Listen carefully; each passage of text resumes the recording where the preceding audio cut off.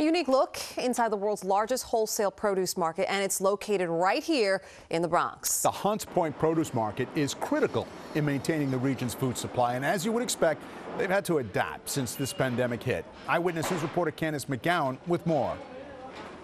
When you see produce in grocery stores, much of it comes through distribution centers like this one here at Hunts Point Market. They are essential workers. They know that they are important to getting food on the table. All we do is distribute to the grocery stores, to the hospitals, to the restaurants, to the hotels, all the good things that used to be New York. The work is nonstop at Hunts Point Market. 1,800 workers bringing in food from farmers and then loading that produce onto trucks so it can be on grocery store shelves for customers. And in the midst of a pandemic, they've had to adjust. It's a very close environment here, so lots of handshakes, lots of hugs, lots of everybody close and working in close quarters. We had to find a way to spread everybody out and really just access to materials to keep us safe. With the restaurant industry mostly closed, they've taken a hit, losing 30%, roughly $112 million in business. But when it comes to grocery stores, they compare the demand to a holiday.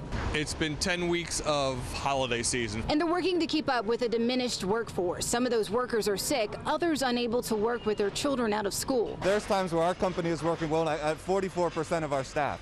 When the demand is coming up and our business is still so high, we have to figure out a way to still get it off of our trucks and onto somebody else's trucks. They're essential and they feel the pressure to keep everyone safe and fed. This whole thing has made me nervous. I'm loaded with anxiety. I don't know what the future has to hold. And they've been working with this excess food, trying to get it to food banks. One wholesaler I spoke with says he's been able to avoid any layoffs or furloughs, hoping that they can make up for any loss experienced from the restaurant industry.